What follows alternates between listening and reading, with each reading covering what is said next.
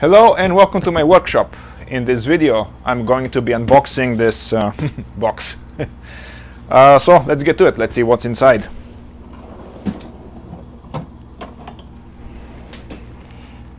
Of course I can use a knife to do this, but this was much easier to handle. And of course I have to make sure that I don't cut my fingers with it. My chisels are sharp.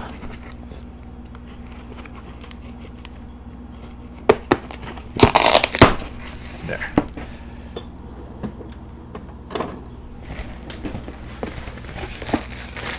Okay, so we have bubble. More bubbles to play with later on.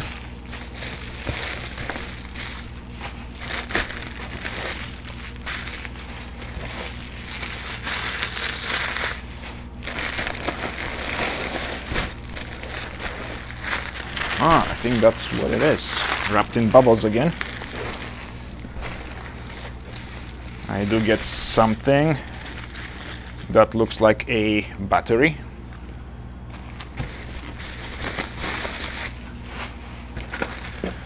I do get a cable.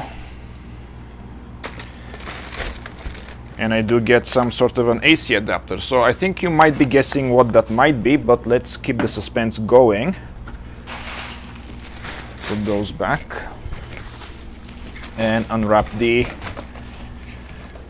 last piece.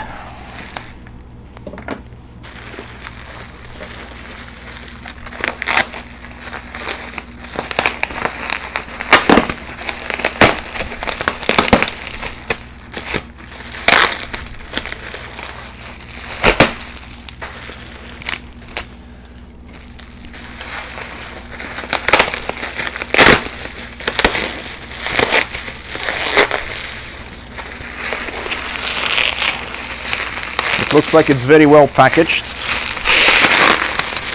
Even I'm having trouble taking it out.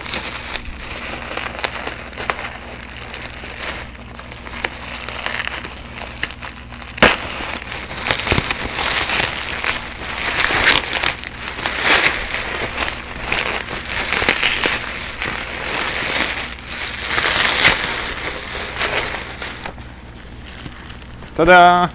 This is my brand new old computer, or I should say second-hand computer. I usually don't spend money on brand new things. I like them tried and true and tested. So this is the Dell Precision M6800. It's a workhorse of a PC. It has been souped up a little bit. It has a 1 terabyte solid-state drive on which the operating system is installed. Also has a 2 terabyte additional hard drive in it, and about 32 gigs of RAM. It is also Intel i7 quad-core processor, so it is quite good in terms of power and how should I say it, performance. The reason why I got this, well, technically I have the predecessor of that computer, and that is the, what I have right here is the Dell 4700. I have been very pleased with it. I have been doing my website programming on it. I have been doing my CAD. I have been doing my video editing, and it has been performing quite well. So I thought a little upgrade is in order, and the reason why I got the M6800 is that it can handle more than one hard drive in the actual computer. So I was thinking of doing some experiments with a dual boot system, so basically one hard drive being Windows, the other hard drive being Linux, and having to switch between the two at the time of boot up. And then having a third hard drive to actually store my files.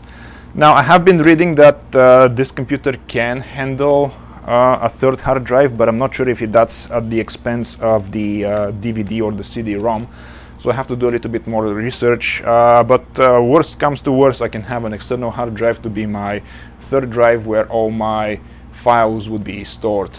So that way, even if the operating system crashes, I can still have my files safely outside of that system and move it to a different computer, for example. So what's going to happen to my old Dell? I was alluding in one of my previous videos about having the snap maker hooked up to a PC and into one of my cabinets. So probably I'm going to hook up my old PC to the snap maker and have a dedicated computer just for that. So let's hook it up and boot it up and see what it does and how it does it. I'm going to move the camera to be at a different angle, and then we'll see how quick the performance is at boot up. I'm gonna have my phone have a timer on it and see how fast things are going.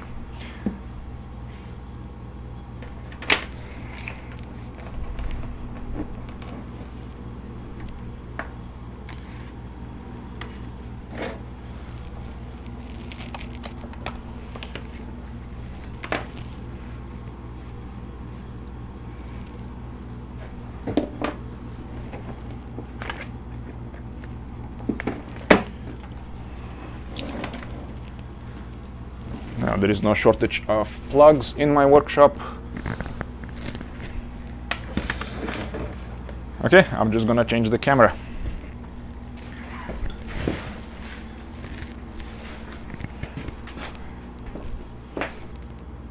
So here we are. I'm about to hit on the power button, but first let me set the timer or the stopwatch.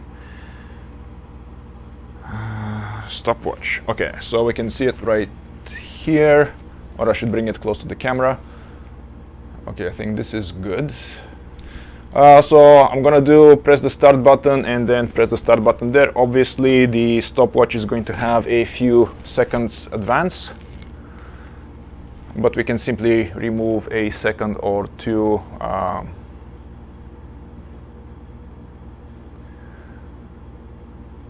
So I haven't really powered that computer before, so this is real time as it's happening.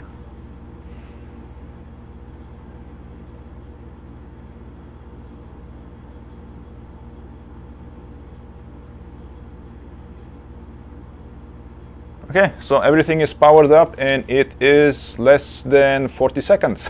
So I'm pretty happy with this.